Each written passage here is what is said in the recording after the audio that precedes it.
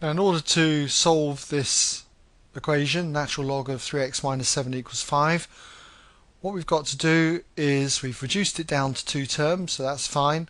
Okay, one term on this side, one term on that side. So in other words, we've got to follow this particular rule. You should know that the log of any number in, say, a given base, let's say a, if it equals b, then essentially that number n is equal to the base a raised to the power b. So this is a rule that, as I say, you should basically remember. And we use this here. We've got our two terms.